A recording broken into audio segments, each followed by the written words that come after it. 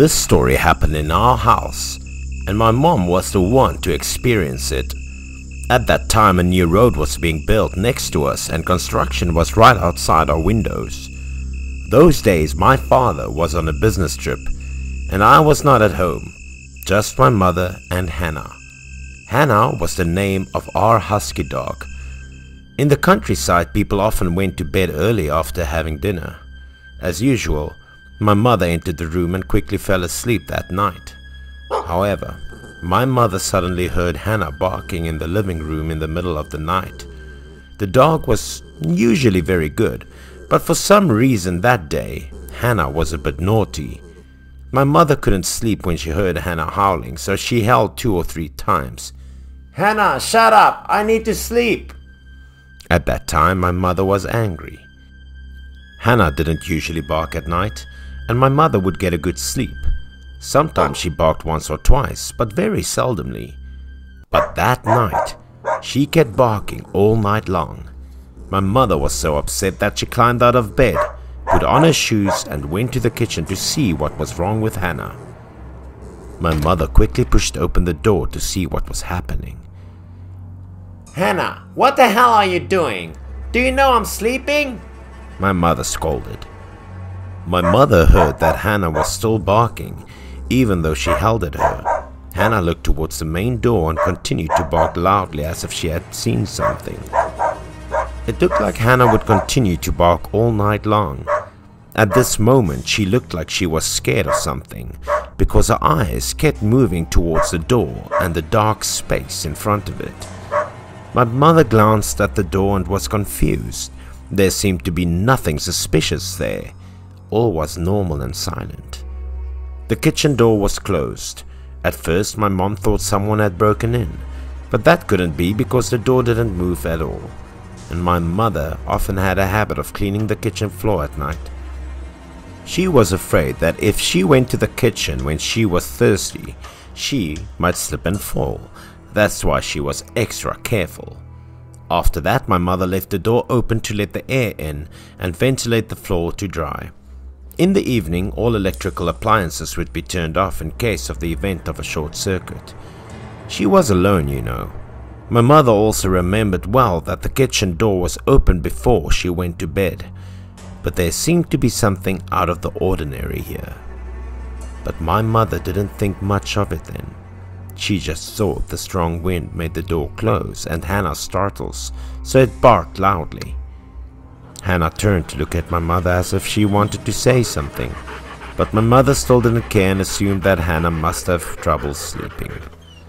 My mother got a little angry and didn't want to care about it anymore. She turned to go in and wanted to go back to her room. She must have been very tired after a long day. Hannah ran up to my mother again and continued to bark. She had never been like this before. Perhaps she had a premonition that something was about to happen. My mother didn't know why Hannah looked so upset that night. She didn't seem to want to listen to my mother's commands. "What? How are you, Hannah? Is something wrong? Are you hungry, baby?"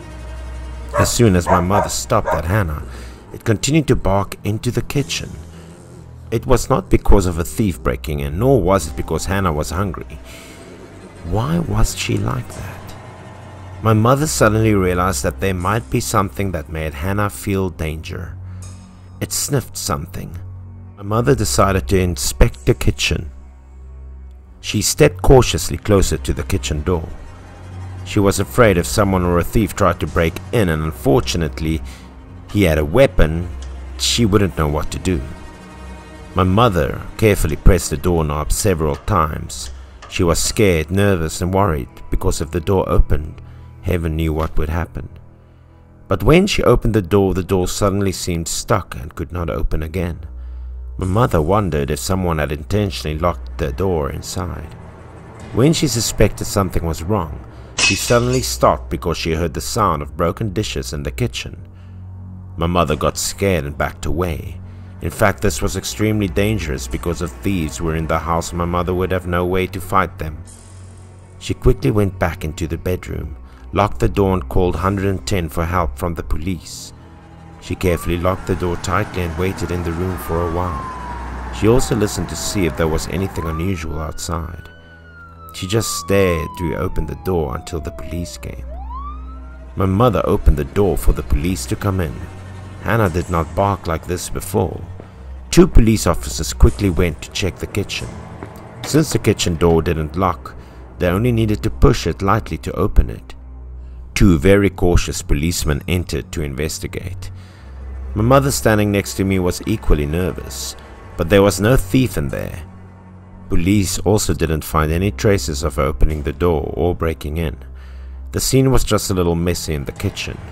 All kinds of furniture was strewn all over the place as if someone had broken into the house, but obviously this reason couldn't be because there was no sign of a thief entering the house at all.